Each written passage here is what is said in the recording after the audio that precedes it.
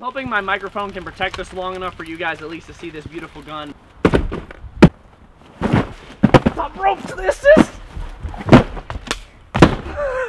That was good. What's up guys, it's AlecMac111, and as you can tell by the title of this video, we have another collection unboxing. It has been a minute since I have done one, but before we get into that, I obviously have a Polarstar. It's always like a Polarstar, then a collection, or a Polarstar, then an unboxing, or a Polarstar, and then a Polarstar, and then a Polarstar times 3. If you haven't expected that from me after turning on all these videos, there's probably going to be a Polarstar in every video. Since it's been a while since I've done a collection, those two packages are the collection, and this one is the unboxing. If you guys guess the correct price that I spent on that collection, I'll give you a hint. It ends in a 0 this time. If you guess that, I will send you a patch and a sticker free of charge. You guys have been doing pretty good on the last ones, but I think if I only give you guys a hint that it's zeros, you will do really well. So guess the price of what those two boxes count, the next two boxes together. Before we get into that though, sale video from last week in mystery box. I told you guys last week about the mystery boxes. The sale video has done pretty well. It's actually very different. Usually there's a lot of people that buy a little stuff. This time there's been a few people that have bought a lot of stuff. So if you guys need stuff, go check the video out. The description is there. It is currently updated. There's a lot of stuff that I still have for sale.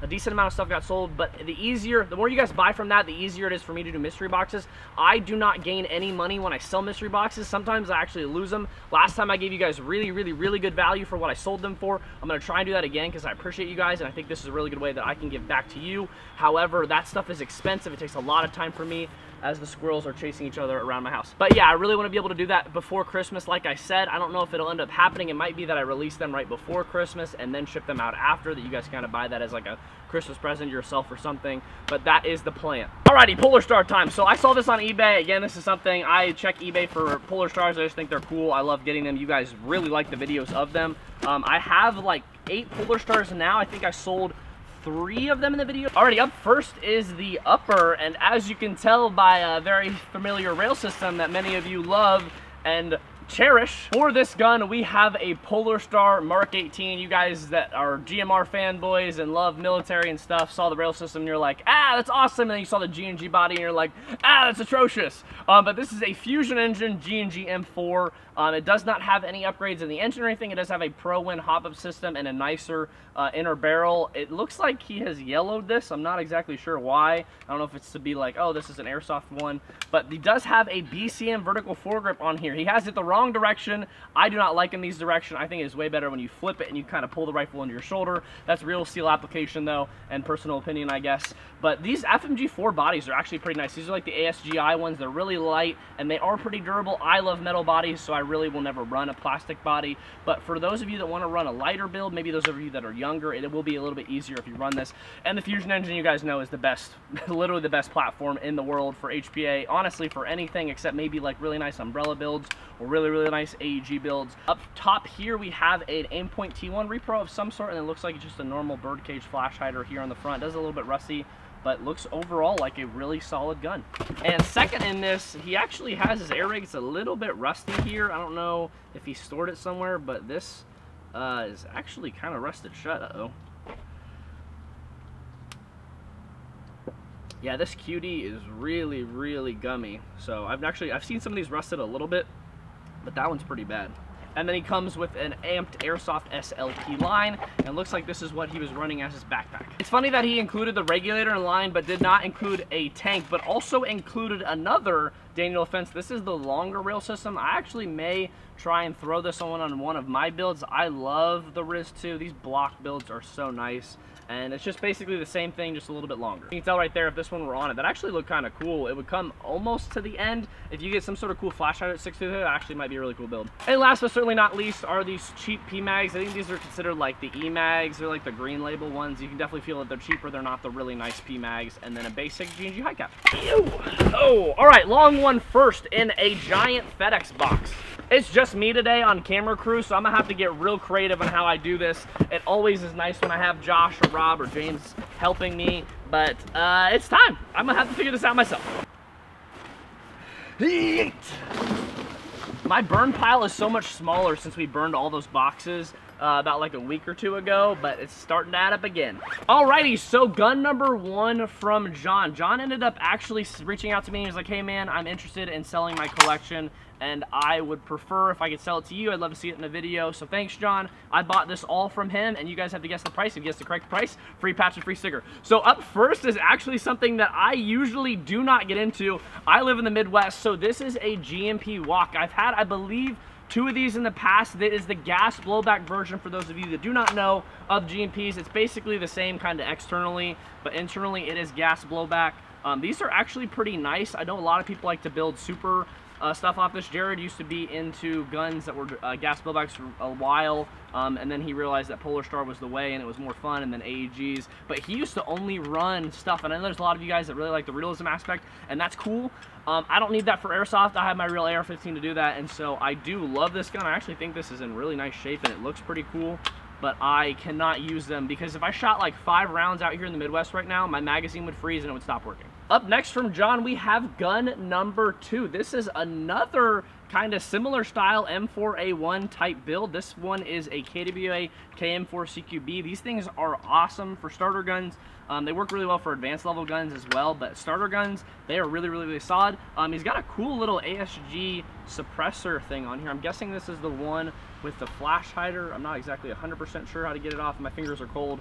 Oh yeah, this is one. So I've had one of these before. I don't know exactly which model this is, but it's pretty cool if you kind of want to run a suppressor and then be cool and throw it in your suppressor pouch when you don't want to go silent anymore and you want to go loud or whatever.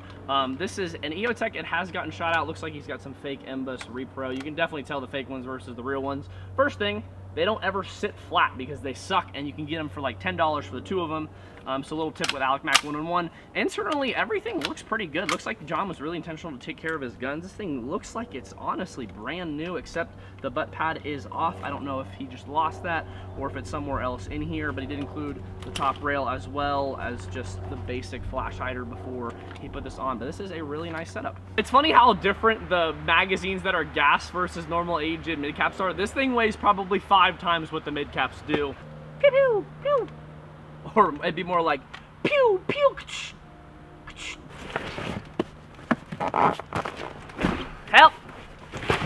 Alrighty, box number 2 in the collection from John. This boy is thicker and by far heavier. I think he put his nicer stuff in what we just saw, but this thing is beautiful as well. He did a really good job packing it. He's definitely an older guy. You can tell these guys that are older that really know what they're doing and are really intentional to keep things packaging. It's you younger kids that I gotta watch out. Ooh. We're gonna save that boy for the end real quick. All right, to go over his accessories and gear real quick, looks like he was running a Condor plate carrier of some sort. This is a nice little OD green pattern. He also has another Condor plate carrier in here. This is a tan of some sort. I actually like how he kind of detached these. It makes it easier for shipping and fitting. This one is actually a 5-star gear one. Feels like Condor. I don't know the difference between Condor. It's probably made in the same factory in China, to be honest.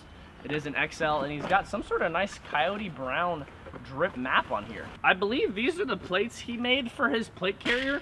Honestly, pretty funny because I did the same thing. I did foam, cardboard, and then duct tape so that it's waterproof in my Cry JPC because I wasn't trying to wear those plastic ones that kind of dig into your shoulders and your sides every time you crouch or move or run. All right, boys, before we get into the last 2 guns, I'm gonna do a lightning round of his accessories and stuff. We got some Elite Force BBs right here. There's a .2s. We got .25 bios. We got some green gas that has been taped, which is good. This is a Raptor Airsoft nunchuck battery. My man has so many batteries. He included 4 of these Venom 7.4 lipos that are brand new in packaging. So I don't know if he just ran one and then decided to kind of have it like this. And then he also included a 9.6 1600 as the rain is starting to come in. He also included the KWA mid caps. You guys know, if you watch any of my videos, I actually hate these mid caps. They feel great externally, but they do not feed heavy BBs hardly at all. So it is what it is. Up next, we also have his goggles. I believe these are just Lancer tactical ones. Yeah, it looks like the band's actually pretty nice and the lens is a nice clear. These are probably pretty cheap, but like an ESS profile goggle repro. We got his paintball mask. This one looks like it's definitely going to be a loaner one. And then in here we have his duck pouch, which I believe are some Mo magazines. Yeah, so we have some MP5 mags. Hint, hint. We also have some AK mags, hint, hint. I got a comment like last video or the one before that was like, hey, Alec Mac, I'll finally watch your videos and maybe actually buy something if you have more than just M4s. I'm sorry, that's what most people run and most people sell, so I get them. But I like other guns. I love MP5s. I am about AKs, but these beta mags actually feel really good. So the second to last gun is actually one of these, like, I think this is like the Lancer Tactical Beta AK. This one is just a parts gun. It does not have all the pieces and stuff. I think he said he got this and then it broke or something, but I'm not 100% sure. It looks like it's in pretty decent condition, so I don't know if it just came from the factory not in great shape. It has some of the parts, just not all of them. It's starting to really come down a little bit. All right, so I can hopefully get out of here before it rains my camera out. This is an HK MP5, dude. This is so exciting. If you guys have been playing any sort of Cold War, you know that the MP5 is broken. I'm not gonna lie, I've been absolutely dropping bodies playing yesterday. This one actually has the red dot version built in. That's actually pretty cool. I'm hoping my microphone can protect this long enough for you guys at least to see this beautiful gun, but this is an HK MP5. Man, this is absolutely gorgeous. This is like the MP5 SD style, so you have this little long handguard up here. You probably get increased bullet velocity and range with this, or damage or something, but you can't get as ADS sight if we're going by Cold War rules. I actually really like the full stock versions better, but these little collapsed full stocks are actually really nice too, and I believe this is like the Sportline version that is a little bit cheaper. But this has been Alec Mac 101. I love you guys. Hopefully you were having a great Thanksgiving, and I will see you guys soon. Wish your boy luck. I gotta get all this inside.